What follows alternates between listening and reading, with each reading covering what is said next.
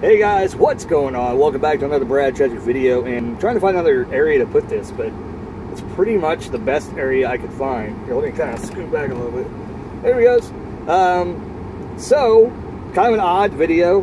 You can see me pretty clearly, I can see in the video, so hopefully it's a little better than holding it in my hand the entire time and shaking like a rabid lunatic, waiting for the air to warm up in the car. So, a lot of things going on, but I did want to talk about a little bit about something that is near and dear to my heart. And to me, it's a thing about music. And I want to talk about music today because to me, music is not just a song. It's not just an album. It's something to get us in a better mood sometimes. Something that, I guess, not to be bleak or anything, but kind of makes us want to live our life. To me, I mean, if you had no music at all, just imagine a world where somebody would come up to you and say, have you ever heard this one song? And you say, what's a song? It would be a horrible world. It seriously would be.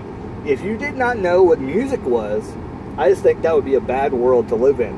I couldn't imagine not knowing what music was, or not even having any music, or being banned and not being able to listen to music.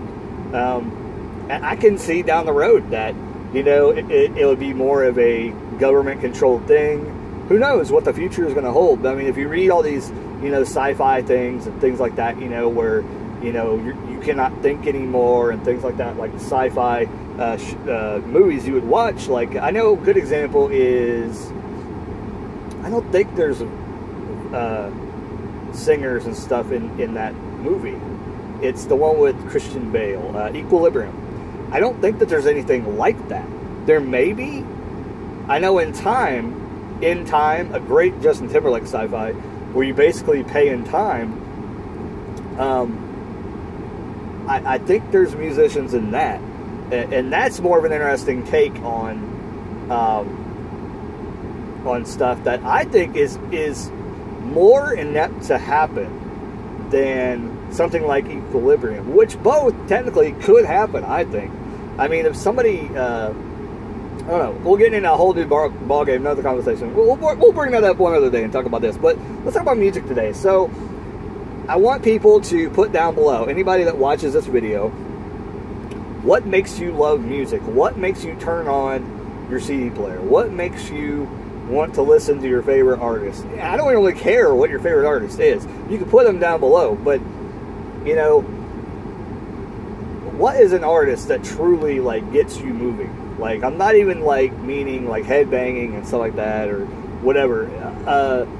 A musician, a singer that truly, like, when you listen to them, it makes you feel so much better inside. I know one of mine, and people will probably laugh and giggle and say that I'm a Satanist and all this other stuff, but back in the day, it used to be Marilyn Manson. I know Zakk Wylde kind of played a part as well in, you know, listening to his slower stuff from Pride and Glory. If you've never heard any of that stuff, oh my God, it's so amazing, so beautiful. When I say a song is beautiful, it literally, it's when you hear the song, you listen to it, and you immediately want to tell people about this song that you heard. It's a song like that, and you want people to hear it, and you want people to love it. But of course, some people just don't like Zakk Wylde, so I mean, that's probably why he's not like super mainstream and everything like these other vocalists that are out there. But what brought this up to me is that Jonathan Davis has, I think he's not going solo, but he has a solo CD coming out, or is out, one of the two. And I heard it. I can't remember what it's called. I think it is like this, or something like this. It is like this. I think that's what the song is. It's something like that. Something to that effect. But it made me think of, wow, here's a guy who people pretty much have disowned. Even the people who started listening to Korn, and the reason why they're a household name today, stopped listening to Korn pretty much. They've lost almost all their fan base, and they basically have to restart over, trying to, you know, make a big sound and let people want to come back. I think Fred Durst, may have had something to do with that.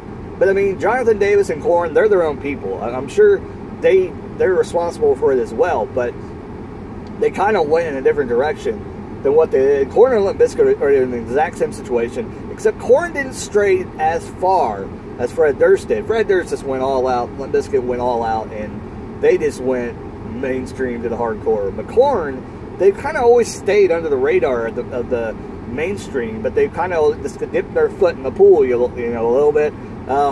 So it kind of made me want to talk about music today, because I can't imagine a world without music.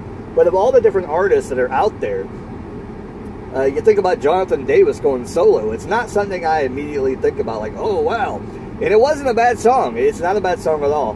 But it got me to thinking, you know, like, what are some other artists that you would be shocked to see, you know, go out on their own? I think one would be the Deftones singer. And I think that I think Team Sleep is pretty much him by himself, I'm thinking. But I could be wrong. But I mean, I think Chino, I think it's Chino from Deftones. He's an amazing singer, amazing vocalist. There's so many vocalists out there in bands. I know Corey Taylor, without a doubt, like, he could do solo stuff and will be amazing. I know he does solo shows every once in a while, I think. Or he does it before some band that he plays with. I'm not sure. I have no idea. But I've seen, like, shows, like him on YouTube, where he's just playing acoustic guitar. So I'm assuming he does do shows solo sometimes. He just doesn't do it, you know, all over the world yet. But I'm assuming at some point Corey Taylor will go solo after he's done with Slipknot and everything like that. Corey Taylor is going to be one of those people that we look back on, and people are going to be shocked by where he came from. I think, you know, 10 years from now, when Corey Taylor is, you know, on, you know, the Tonight Show and all this other stuff, and they're saying, you know, what do they call it, Grammy Award-winning vocalist Corey Taylor, they're going to be saying this crap, like, 10 years from now. And people aren't even going to know who Slipknot is. They're going to know who Corey Taylor is. And that's the way the music world works, you know. Sometimes people get starts in different bands. Look at Rod Stewart. A lot of people don't know he was in a hard rock band. And when I found that out, I actually heard the band before I knew he was in it. And then I heard that he was in the band. I'm like, well, I heard that band before. It was pretty good. And they're kind of rockish. They're kind of got some gloom to them. And they're a really pretty good band. I think it's called Faces. Oh my God, dude. Like, that's Rod Stewart. And I'm thinking I heard that had something to do with his hearing going bad. Because he has bad hearing now. And I think that's kind of why he got out of that kind of genre. Because I think he kind of blew his hearing out when he was with that band. I could be wrong. Could just be telling stories. But I'm pretty sure I heard somebody that. But then again, you know, this is why I like music, though. Right now is the biggest time in any time that you can go on the internet and you can listen to tons of music. Everybody's got a band. Like, it's literally insane how many people have a band.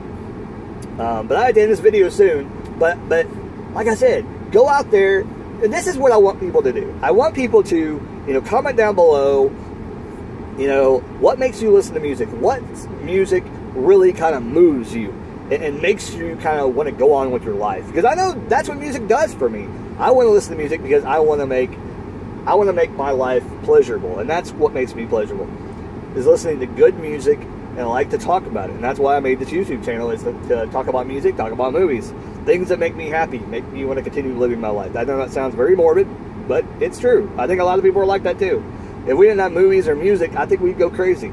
Even though we'd have our families and friends, yada, yada, whatever. You know what I'm saying. Anyways, but I also want you guys to go out and find a band. Maybe you like Pink. Maybe you like,